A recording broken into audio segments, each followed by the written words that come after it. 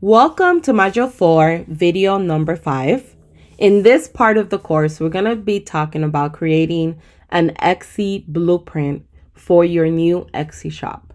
So now that you have defined your niche and you have narrowed down your ideal customer, in this part of the video, I'm going to help you create a blueprint to help you gather your thoughts and put it in one place. Now, what do I mean by blueprint, right? So whenever I open a new shop, I always create a blueprint of what I want to include in my shop. And the layout is a great way that helps me gather my thoughts, create a user-friendly shop, and helps me have a strategy in place, which is really important. So for the example of this video, I'm going to do a blueprint for a niche that sells wedding invitations and stationeries. That way you guys have an idea, and then you could create your own Etsy blueprint. So the first step to building your blueprint is to know what products you want to sell. So you have to think, what do I want to sell on my store? And this is often the most challenging part of starting an online business. So do you want to sell just wedding invites, or do you want to make your shop like the one shop for anything and everything wedding related? Do you want to sell bundle packages of wedding stationery by colors and design? So by creating a blueprint of your different sections that you're going to have on your shop, is going to help you put a marketing strategy in place. You could use craftcount.com if you need to go back and get some ideas of other shops to kind of get your inspiration rolling, I guess. I'm not saying to copy other shops. I'm just saying use it as an inspiration.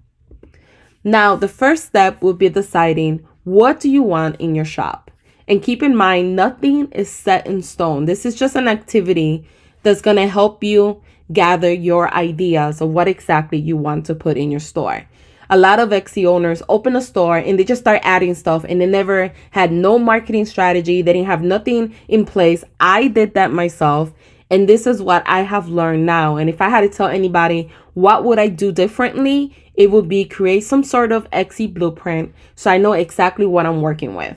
And here is a list of things that I could sell within the wedding niche. So wedding invite, I could add wedding RSVP cards. I could do wedding sitting chart. I could do wedding table numbers. I could do wedding placement numbers, placement cards. I could do wedding menus, wedding signs, wedding programs, wedding thank you cards. So this is kind of like what you want to do. You want to do a list, but the list is going to be based on your niche.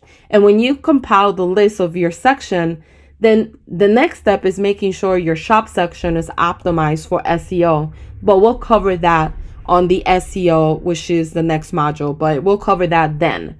But you want to make sure that you create a list. Like I said, it's not set in stone yet. This is just to kind of gather your ideas. So whatever niche you're going into, make sure that you start creating a list of the things that you want to sell. So let's do a recap on Module 4.